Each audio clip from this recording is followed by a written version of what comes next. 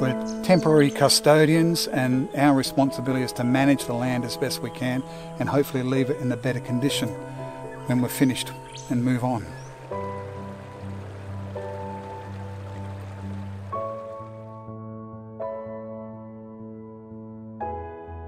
I'm Tony Saunders. I'm actually an avian ecologist, and I do a lot of work with habitat enhancement for wildlife, particularly birds.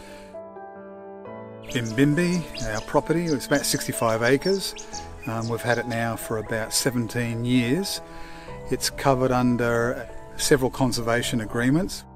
The idea is we wanted to buy a property that wasn't going to be prime grazing property, was intermediate, and then upgrade it to sort of improve the natural habitat in the area. So it's a long-term job, and I won't probably be here to see it come to fruition sort of thing, but I'm seeing small improvements as we go. If I have an area where I want to exclude kangaroos, wallabies and wombats, and also for the goats, etc., I run the wire on the ground as well. It is managing for a biodiversity balance, and because we don't have any of the large predators like the dingoes controlling the wallabies, that can be a problem. It's only because I've actually fenced off areas like this that I've got a whole lot of orchids and the lilies, etc. So I'm actually starting to see a recovery of those.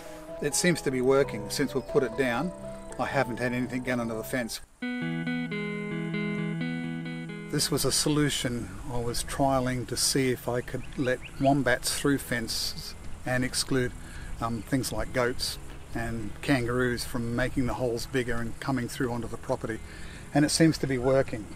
I had a camera set up here to film what was on both sides of the fence and what was using the tunnel, and I had two separate individual wombats using it. I could distinguish them by the markings on the back. They'd drop their feces in front of it to say this is my tunnel, and the next one would come along, trample it all flat, drop its own, and then go through. It's just a poly tube that they put underneath roads for drainage when you do tracks on farms, etc. You'll see it's lined with chicken wire on the bottom, so it doesn't act like a slippery dip, because if you have it on a slight slope, yeah, they'll go that way, but then trying to come back up through it would be difficult. The sole idea of this was to come up with an idea as an experiment, just to see what would work that goats couldn't use, and I decided that the wombat gate was not going to be the solution for the goats. This is working. Work-wise, one of the things I enjoy doing locally more than anything else is getting onto landholders' properties when they're really proud of what they're trying to do and how much wildlife diversity they have on their property.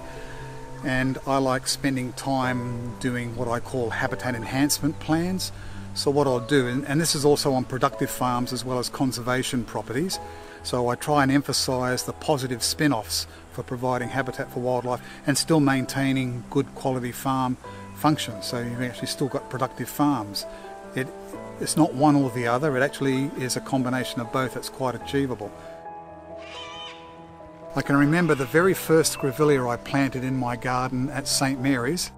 I didn't realise that passing overhead were yellow-faced honeyeaters on their migration route, but what they would do is you wouldn't see them up in the air, they'd just all of a sudden appear, do a vertical dive, and have 30 in there refuelling, and then they'd take off, and then the next lot would come through, and I just thought, I've provided a fueling rest stop for birds on migration with my very first plant that I put in the garden.